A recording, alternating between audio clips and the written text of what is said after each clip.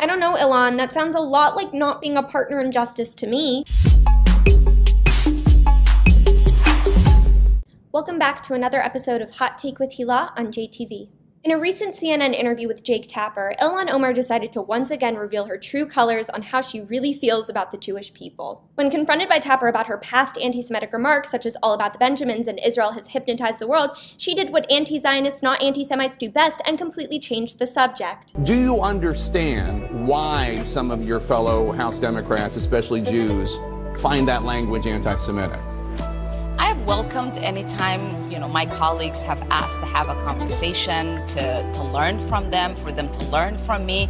I think it's really important for these members to realize that they haven't been partners in justice. They haven't been, equally engaging in seeking justice around the world. Instead of the proper response of taking responsibility for her actions and apologizing to the community she hurt, she decided to answer Tapper's question of, do you recognize how you were anti-Semitic, with Jewish members of Congress have not, and I quote, been partners in justice. Because the right way to respond to accusations of past anti-Semitic behaviors is by being more anti-Semitic, right? And then she had the audacity to say that her Jewish colleagues do not know what it feels like to experience injustice. I'm sorry, I just need a moment to process how stupid a person must be to say that Jews haven't experienced injustice. Then again, Minnesota is one of the 31 states in the US that doesn't require Holocaust education, and I'm gonna take a wild guess and say Somalia doesn't either, so maybe we can really give her the benefit of the doubt and say that she's just ignorant. After all, in her country of birth, the Arabic word for Jew, Yahud, is a common slur, and children are taught that we are not human, but rather the descendants of pigs and monkeys. That being said, can we really trust her as a congresswoman to believe in liberty and justice for all when all includes the Jewish people? I want to be clear, I'm not saying that people who come from countries that teach certain prejudices cannot overcome them and then become a part of our government,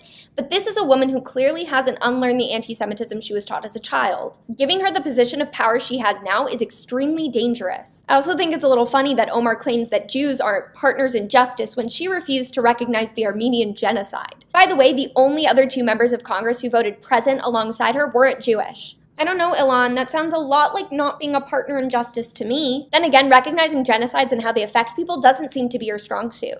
She also opposes sanctions against Iran, arguably one of the greatest human rights violators in the world. I'm going to take an educated guess here and say that it might have something to do with the fact that their nuclear weapons are aimed at Israel. I'm sure she'd love to see millions of innocent Jews slaughtered, even if it means taking out the Palestinians she claims to care for so much along with us. She also opposed sanctions against Assad, president of Syria, but of course she supports BDS against Israel, the country that's actually helping treat and save Syrian refugees. Now correct me if I'm wrong, but helping refugees who are caught in the crossfire of a deadly civil war seems to me like partners in justice. On the other hand, allowing that violence to continue seems like the exact opposite. Of course, shortly after the interview aired, Omar received a lot of well-deserved criticism, so she took to Twitter to play the victim. She said, "It's their mission to turn and twist everything I say until I am completely silenced. Demonizing voices for justice is part of their playbook, and it won't work here." Sweetie, who's they? Also, no one is twisting your words. We are quoting you verbatim. Also, if people are trying to silence you, how are you able to tweet all your thoughts and be invited to CNN to voice all your opinions? All Tapper asked was that you recognize your past anti-Semitic behaviors and take responsibility. You didn't, and you still haven't. The Jewish community and America as a whole will continue to criticize you so long as you continue to spout anti-Semitic libels while claiming your devotion to justice for marginalized groups,